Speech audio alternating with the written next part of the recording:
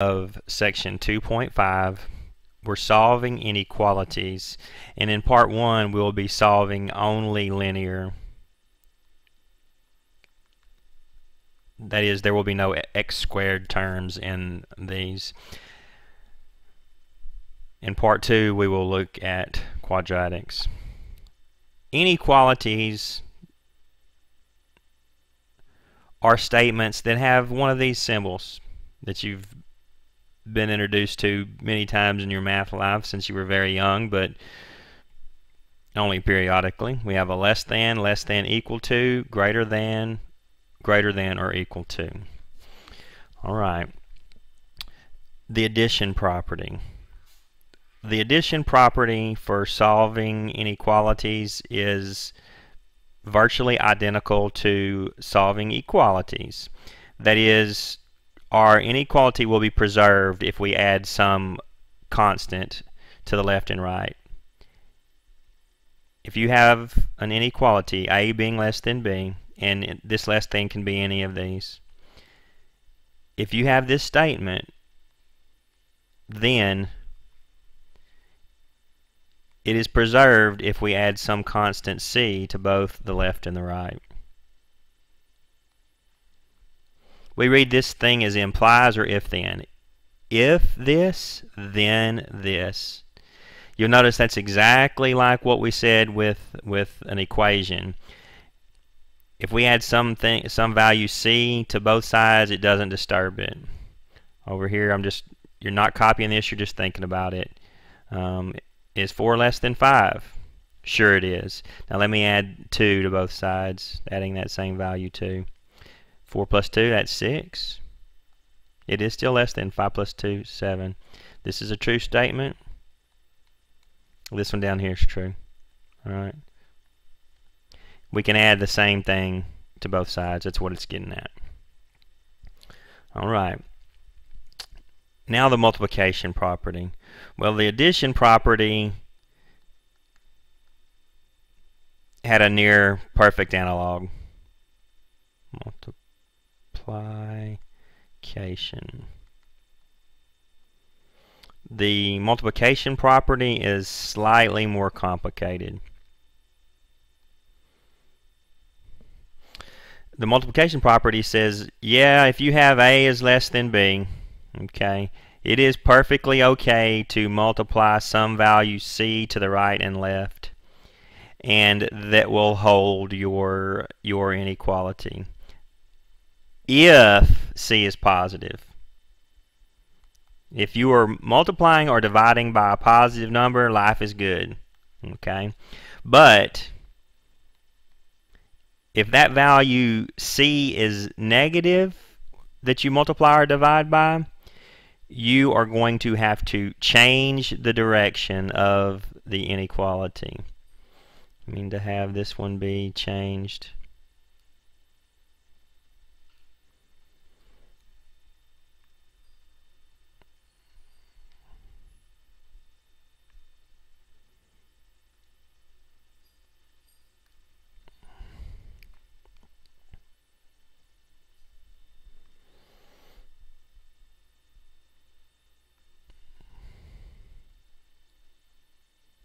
So it went from A being less than B to A C is greater than BC. We switched the direction of this inequality. It went from a less than to a greater than if this value that we multiplied or divided by is negative. C is negative. Alright, let us look at a couple of examples. Let's look at a regular example where C is positive. Alright, so we have let's say 3x, and the C that I'm speaking of here is my multiplicative C. Let's say we have 3x plus 4 is less than 25. All right, we want to solve for this variable x. Just like with our inequalities, we have an add 4, so we will subtract 4 on both sides. When I subtract that 4, the 4 subtracts from 4, leaving 3x on the left.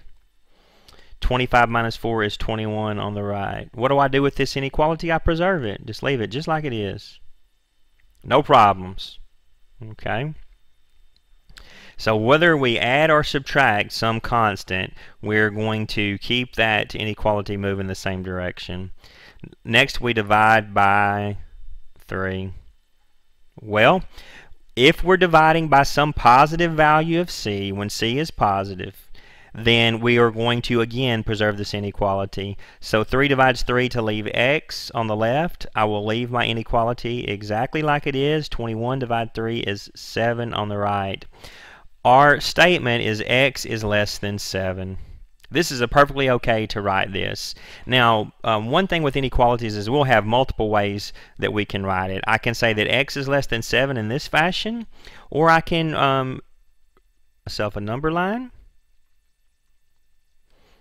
I'm generally going to put 0 somewhere in there.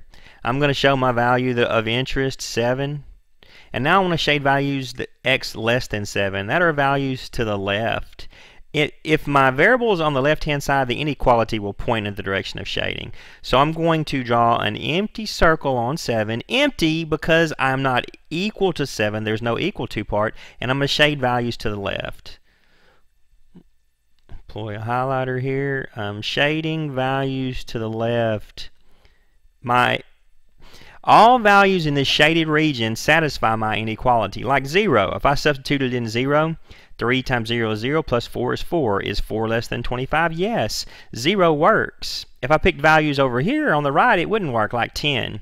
3 times 10 is 30, plus 4 is 34. Is 34 less than 25? No, it's not. 10 is no good. It's not shaded. Okay. So we can write it using this sort of notation. We can write it using a number line, or we can also use what's called interval notation. With interval notation, I'm going to use either some parentheses or some brackets. When we don't have an equal to sign, we will use open parentheses. Now I can go all the way to negative infinity. The way that I note that is negative, and this little sideways looking 8 character that you have probably seen at some point in your life. It's not the best infinity symbol I've ever drawn. That one's a little bit better. It should be closed there. Alright, from negative infinity to positive 7. That's how we read this. This reads from negative infinity to positive 7. Stated another way, it's all values less than 7. So these are 3 alternate ways to write the answer. You will typically choose one. Okay. Let's look at another example where C is negative. Example number 2. C, the multiplicative C again, is negative. Okay, let's say I have a negative 4m minus 2 is less than or equal to this time. And the equal to is only going to change the end about the coloring of the dot here, or what symbol we're dealing with here, or how the inequality is going to be expressed. The operation part, it won't affect it. Is less than or equal to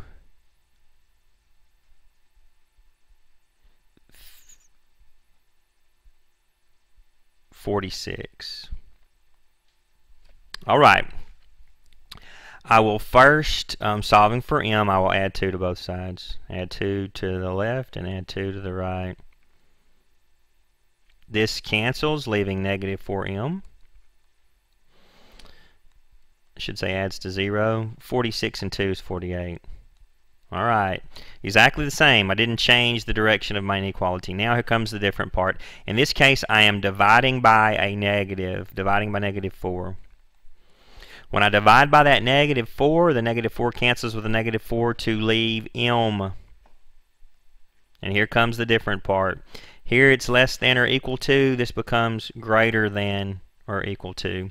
When we divide by a negative, divide or multiply by a negative number, we will change the direction of the inequality. 48 divided -4 is a -12. Now let's express our answer similar to how we looked at this one. This is one way to write it. M greater than equal to -12. Another way to write it using the number line. Here's my number line. Here's 0. Here's -12 over here. I want values greater than -12. Well, this time, instead of an empty circle, I'm going to color that in. I'm going to color in my point this time because I can be -12. I want values greater than. I'm going to shade to the right. In this first example, I did not color in 7 because I was not possibly equal to 7. In this case, I am possibly equal to -12, so I colored in that point, and I shaded all values to the right. Again, you notice my inequality, if my variable is on the left, you can think of it as pointing in that direction. I want values of m greater than or equal to -12. That's what I've shaded. Lastly, we will show our interval notation. This time I want to start with -12, but I can be -12. If you can be that, then we use a bracket, comma, and positive infinity. We're going all the way to positive infinity, and infinity always gets a open parentheses because if you think about it, we're never going to get to infinity. We just keep advancing. Okay. All right. So these are 3 different ways to express that inequality. I want to look. That pretty much concludes your notes. I want to look at one more graphic from the book. All right, this shows different ways that we can express these inequalities. Should you copy this down, you should understand it. Perhaps you want to copy it down. These are some compound inequalities. This first one shows that -3 is less than x is less than 2. The way to write that with interval notation is open parentheses -3 to 2. And over here it shows the graphing with the open circles. The open circles because we didn't have the equal to part. You can also use the parentheses on the number line. All right. Here's the same statement, but this time we had the equal to. Thus we had the bracket. The brackets on the number line, or what we call closed circles, colored in circles. Here is one side equal to and the other side not having the equal to. So you see the bracket and the open parenthesis. Here's bracket in the parenthesis. Here is a closed colored in point and an open point. So those are different ways that we can write those. All right, now I'm going to go to XYZ and do just 1 or 2 problems to show how you will express these using the software. All right. Now on XYZ, I'm looking at problem number 2. Let's try problem number 3. Okay. So we have 10y plus 6400.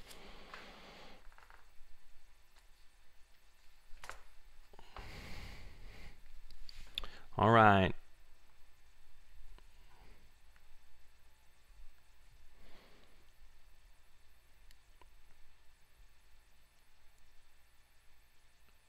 $10y plus 6400 is greater than or equal to 16,000, I should have said. But we begin by subtracting the 6400 on both sides. When we do that subtraction, we have 10y. We preserve this inequality, greater than or equal to. Doing this subtraction leaves us 9,600. Dividing both sides by 10. Did we divide by a positive or negative? We divided by a positive.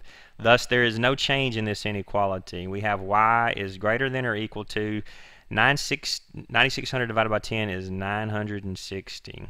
All right, so we want to express this answer. How will we do it? Back to our XYZ. I want a graph greater than or equal to 960. Click here. I can then come to the yellow symbol that has us doing the math quill. Click on intervals. All right, and now you see the various kinds. I want greater than 960, so I can click on this interval here. All right, I want to go from 960. Actually, I want, pardon me, I want to pick this one because I can be equal to 960. I'm going from 960, that's the equal to portion, then get on the other side of the comma, to positive infinity. And that's my interval. I can be 960 and I'm advancing to positive infinity. I go save. And then I'm ready to hit submit. And we see we got that one correct. I'm going to show one more problem. This one, I'm looking at question 4. Reattempt this question. Let's try. I'm going to go similar.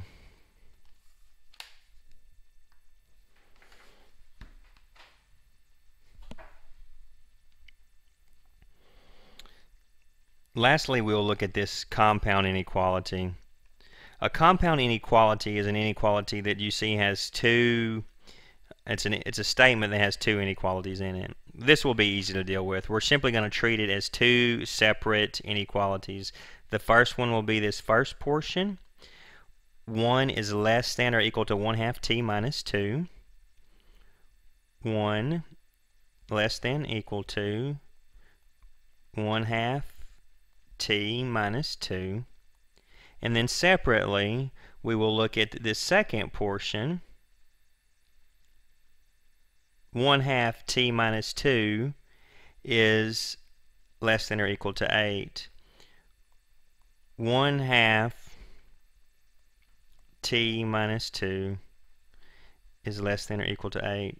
These are two separate problems. I'm just going to give myself a little separator line here. Alright, so looking at this first portion, solving for t, I will first deal with this subtract 2 by adding 2 to both sides of my inequality. Since I've added the constant, I can I now have 1/2 t on my right hand side. Preserve the inequality, keep that the same. 1 plus 2 is 3 on the left. Now solving for t, I have 1/2 t here. I can simply divide by this coefficient of 1/2. Dividing by 1/2 on the left and the right. And when you divide by a fraction, when you use your calculator, you just make sure you put this in a parentheses. 1/2 divides 1/2 to leave t. Preserve this inequality. 3 divided by 1/2 is 6. We have 6 is less than or equal to t. An equivalent statement is t is greater than or equal to 6. Notice the big mouth facing the t, the big mouth facing the t.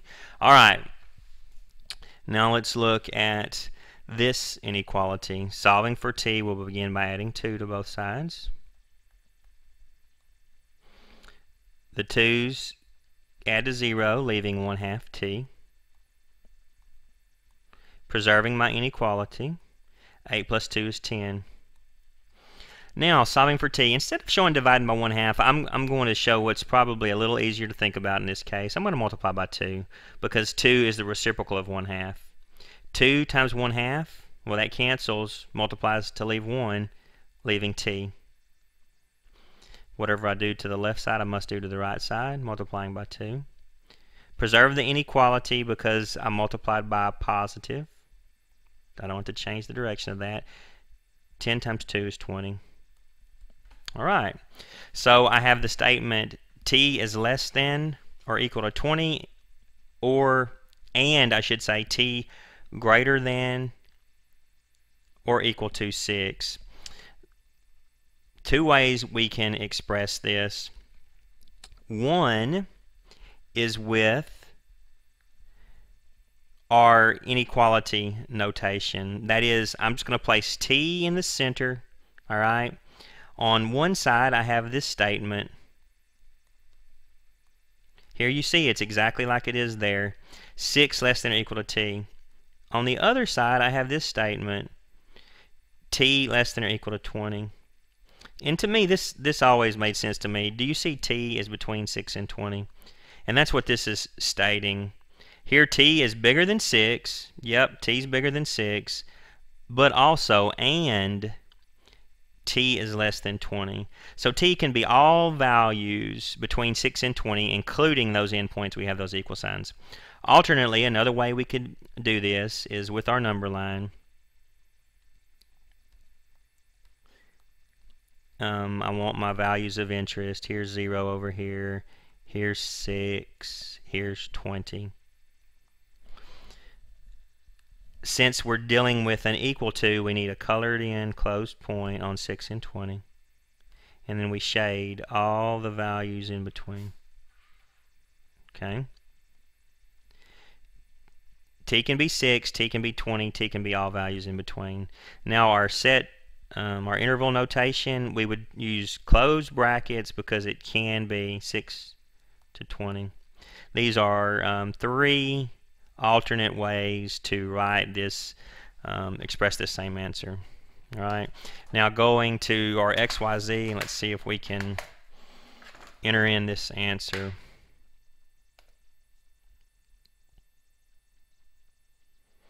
Okay. Let's go clear all here, clear all.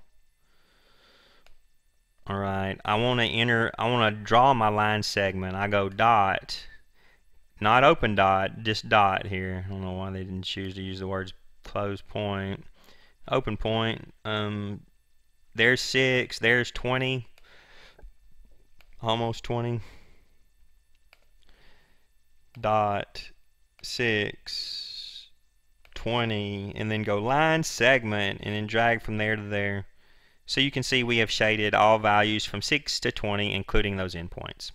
Now I want to enter in go to yellow to get the math quill, go to inequalities, and I can go from 6, I want that symbol, t, again less than or equal to 20. You can see t is between 6 and 20, including those endpoints. All right. We will submit, and we got all those right. Okay, hopefully with this you can conclude that assignment.